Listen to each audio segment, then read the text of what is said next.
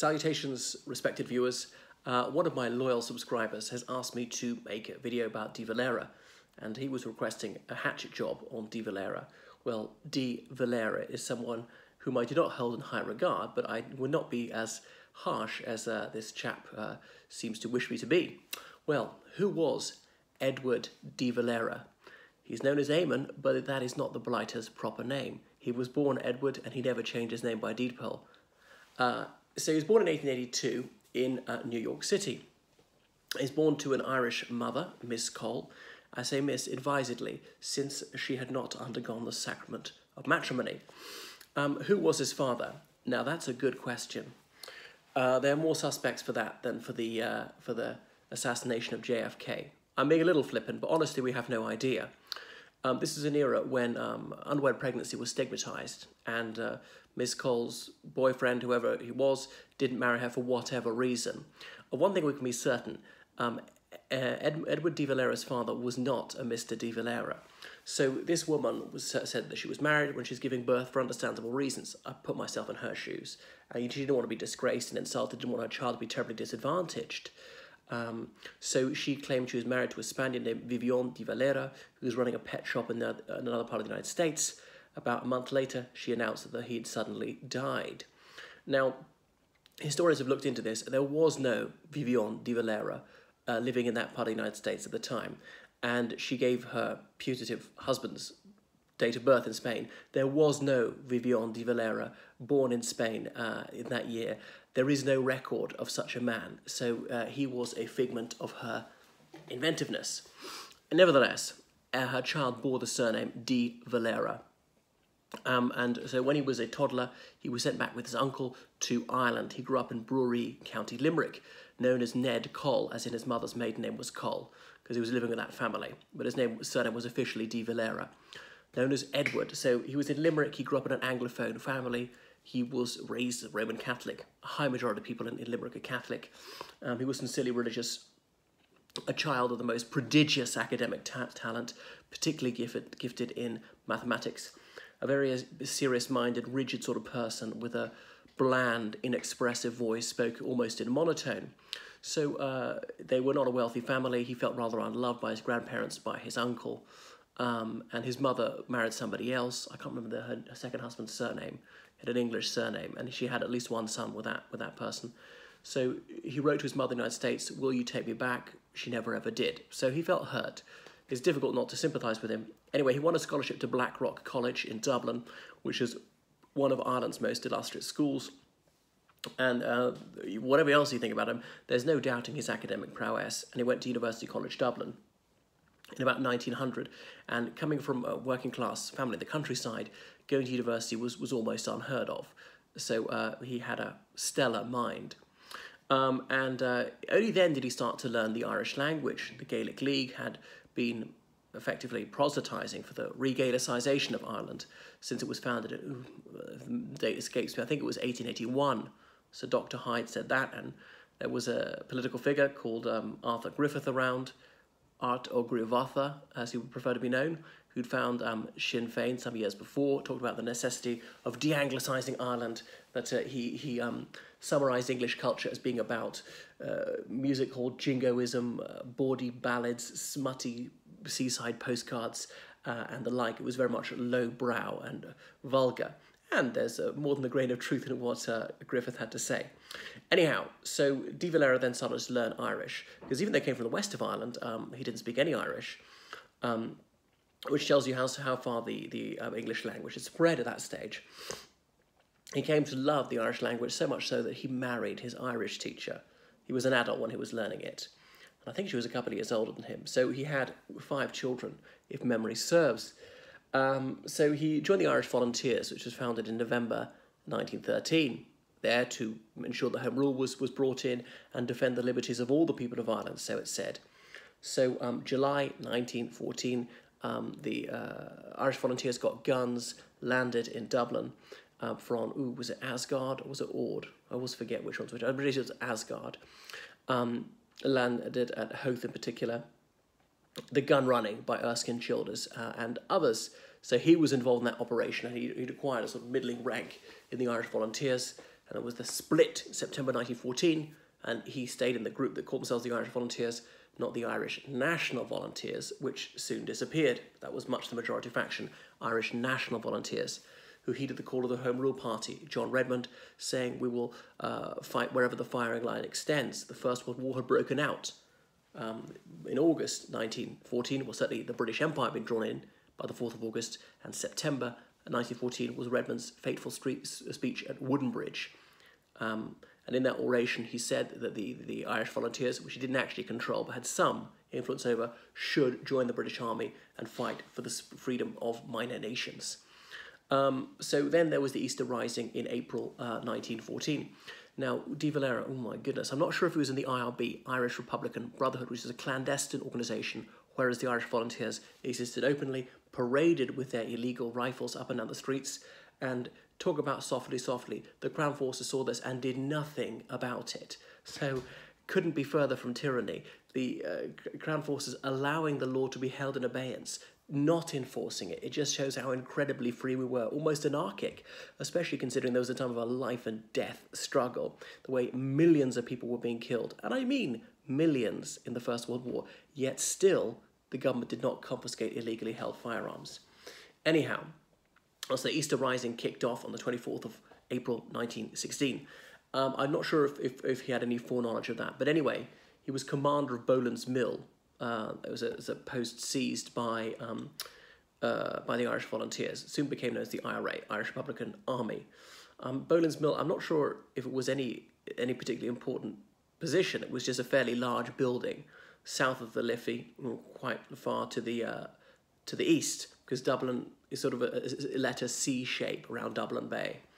Now, so there was some intense fighting as some men who'd landed at Kingston, British soldiers, Kingston's now Dunlera, marching in towards the city, was fighting against them. Now, de Valera strove to suppress this, but he had a nervous breakdown during Easter week. He crawled into a corner, rolled himself up into a ball, and was a gibbering wreck. Couldn't make sense for a couple of days. But anyway, his stalwart disciples, and he had a few, they threatened people, you never breathe a word about his collapse, about when his nerve cracked, or we'll kill you. So that remained a secret for decades. It's really after his death that came out. Read Tim Pat Coogan on that one. Anyway, he was the last commander to surrender, and he struck a truculent pose. You can see him scowling when he was under arrest by the Crown Forces. He was also a very lanky man, the long fellow, as he was known. He was something like 6'4". And the thing is, he's an American, of course, because he was born in the United States. And the British Army commander, I can't remember his name, said, no, we'll spare him. He was put through a court-martial, sentenced to death, but they decided not to kill him because they didn't want to antagonize the United States. The USA was neutral in the First World War. The United Kingdom very badly needed American help, at the very least to buy weapons from neutral America. And what was the other thing is, however, was being American, is that really what swung in his favour? Tom Clark had been a naturalised American. That didn't stop him getting a lead injection. So then he was sentenced to, my goodness, I don't know how long in prison, but incredibly, only a year later, he was set free. So this is the thing, it shows just how exceptionally lenient the Crown was. It was just unexampled leniency in time of war to let people out who'd staged an armed rebellion, killed hundreds of people, and you're going to let them go? So we were incredibly free. They've always been so compassionate, the Crown in Ireland. So then he stood for election to Parliament, and indeed he was elected, initially actually for the Liberty League rather than Sinn Féin, but he joined Sinn Féin. He pretty soon became president of Sinn Féin. Arthur Griffith, who founded Sinn Féin in 1904, if I got that right, he was persuaded to stand down. Remember, he'd want a dual monarchy first of all, as in the King of Ireland would also be King of Great Britain. Well, that's what we'd had prior to 1801. And he was looking at the Hungarian example, which is also particularly pertinent as the First World War was on, and would the Austro-Hungarian Empire survive that? Anyway, so Sinn Féin would have us believe that in Ireland we were a belligerent in the First World War, except on the Central Powers side. The United States came into the war in April 1917, and Sinn Féin had a quick rethink about that one, and obviously they had absolutely no authority whatsoever, but suddenly decided that we were neutral. And he started calling himself Pre of Era, which he sometimes translated as president, not era as in Ireland, but A-I-R-E, possibly mispronouncing it. So then he was trying to make a nuisance for the Crown forces through the First World War, anti-recruiting campaign, all this kind of thing. Of course, Defence of the Realm Act, there was extraordinary security legislation. Well, I'll fast forward, cut to the chase. May 1918, the German army's been driven back. Kaiserschlacht has failed, and the Germans were casting around for some desperate gambit to save themselves from defeat. Could they stage an Easter Rising again? I know Easter had gone, but something similar. Send some weapons, maybe send a few German officers, as they had in 1916, get something going. It didn't get through. It didn't happen, actually. But the Crown intelligence got a hold of this and they arrested some Sinn Féin leaders again, lest there be another insurgency. Unsurprisingly, because they've been just so incredibly softly, kid gloves treatment until 1916, and you see what happened. So there's obviously decided that being merciful, that deciding not to enforce the law doesn't work. Anyway, he was imprisoned in strange ways in Manchester, and he was later busted out in 1919. Well, by that time, the First World War was over. January 1919, De Valera met in the Mansion House in Dublin.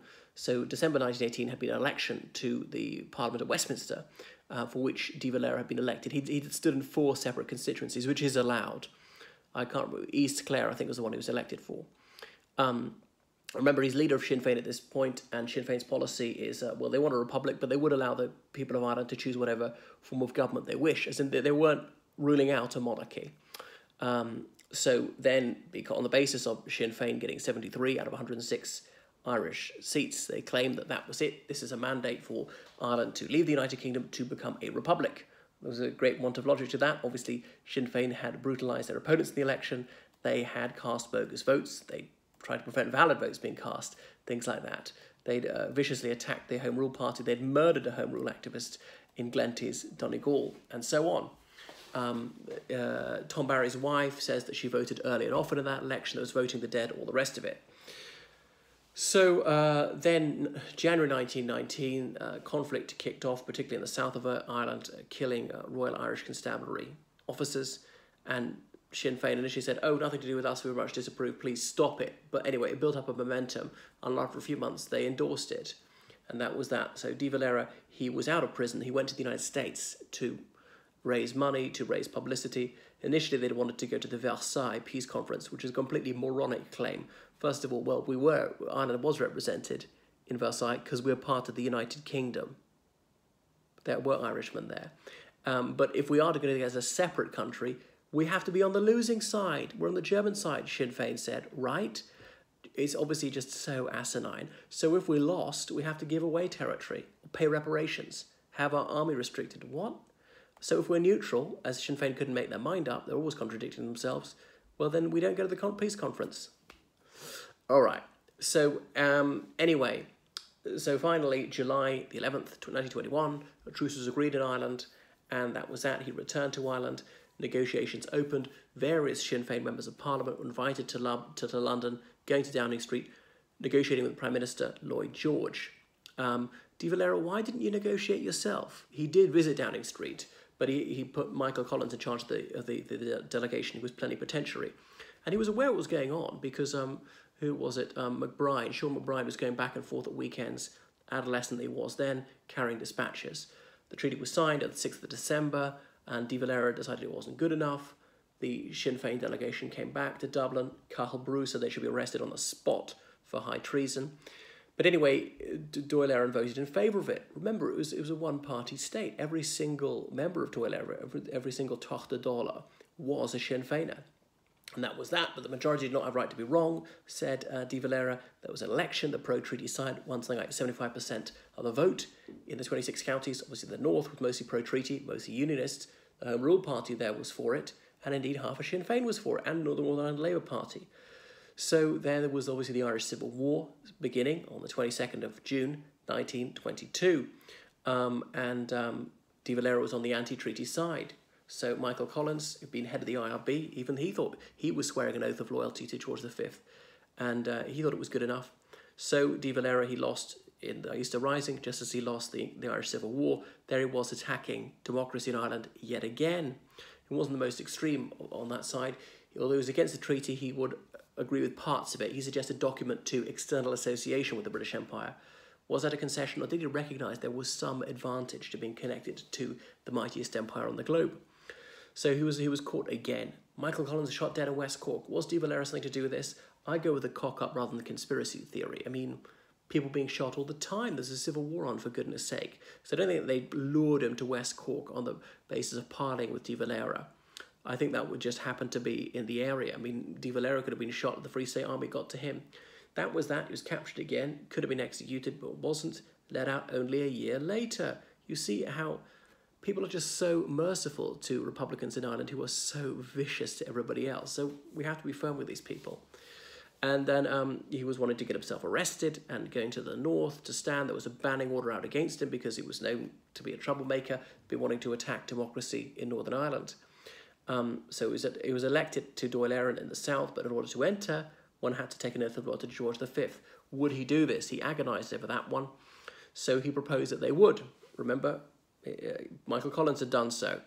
But Sinn Féin narrowly voted against it. Remember, the pro-treaty people call themselves Cumann na Gael. That's evolved into Fine Gael since. So he split off from Sinn Féin and founded Fianna Fáil, as in Warriors of Destiny, his own party. They took the oath of George V. They entered Dáil Éireann. In 1932, they won the election. He was Taoiseach. And he stealthily abolished the monarchy in Ireland. Remember, George V was King of Ireland, as well as King of the United Kingdom of Great Britain and Northern Ireland. And he appointed a new Governor-General, Donal O'Buchala, who agreed to be virtually invisible, to live in an ordinary house, to make a mockery of the Governor-Generalship. And that was that. He soon started the economic war. We're outnumbered by Great Britain 20 times to 1. Sacked tariffs on them because he was refusing to pay land annuities. So courtiers had been able to compulsorily purchase the land they were renting way back in the 1880s, or since the Wyndham Land Act. So as we were the spoilt child of the British Empire, nobody else ever got that. In no other place were tenants allowed to compulsorily buy it from private landlords, and the government would pay for that up front, and people just had to pay it back over time. So it was a moronic thing to do and caused great hardship. What an economic failure he was. Our economy was stagnant, there was high unemployment, there was severe poverty. A lot of it because obviously from 1916 to 1923, de Valera and his mates had absolutely been trashing Ireland, engaged in sectarian murders and burning down some of the finest architectural gems in Ireland. Anyway, they were somewhat involved in the League of Nations and anti-imperialism, supporting the Spanish Republic, despite it killing thousands of Catholic clergy. It's just staggering, the hypocrisy. Then the Second World War came along, and one of the few things I thank him for was remaining neutral.